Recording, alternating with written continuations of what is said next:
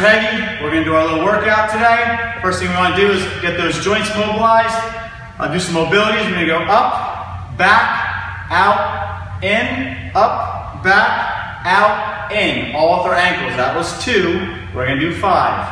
Up, back, out, in, up, back, out, in, and up, back, out, in. Let's get our knees loosened up. We're going to go 5 to the right. Go ahead. Get going. Don't wait. If I'm doing it, you do it. Okay, now we're going to go 5 to the left. Just getting those knee joints nice and lubricated, loosened up so we don't hurt them. Okay, now we have a ball and socket joint in our hips. We're going to go 5 to the right. And then we're going to go 5 to the left. We're doing that ball and socket joint in our hips. And then now we're going to do our back. Now we're going to move our back 5 to the right. Get that lower back nice and loose. And now we're going to go to the left. And now we're doing the back, we're not doing the hips.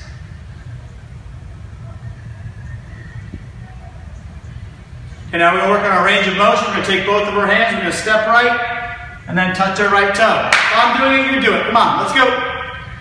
Step down, touch your left toe. Good. We're going to do that again. Both hands to your right foot, and both hands to your left foot.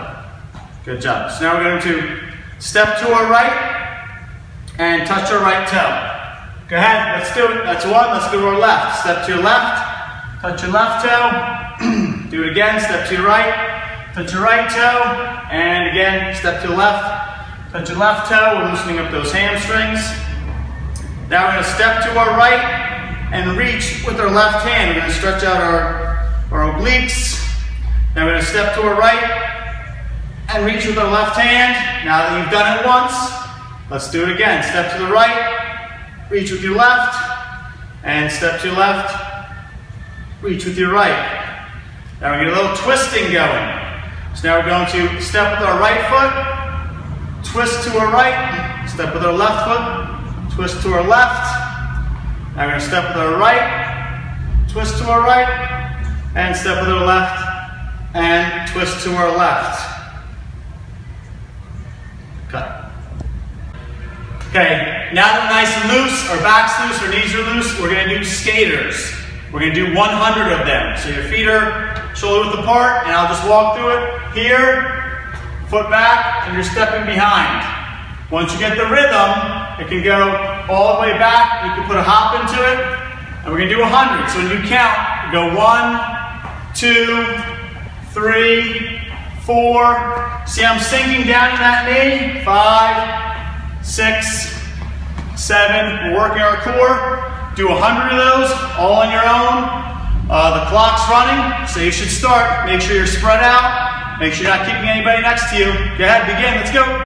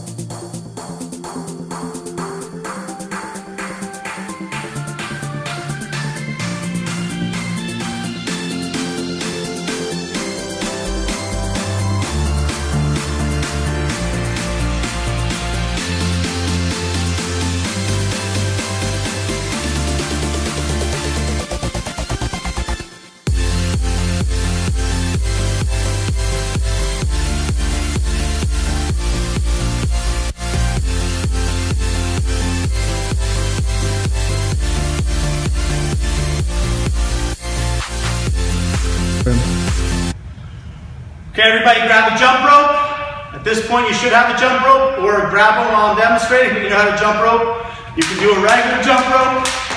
You can do a double under, which is a little bit harder. Or you can cross over. Or you can go backwards. So if you do a backwards crossover. But you and your partner, this is going to be a partner workout, will be jumping rope for 5 minutes. While you're working, your partner is resting. While your partner is resting, you're working. Okay, so let's get ready to start jump rope. When the clock starts, you start.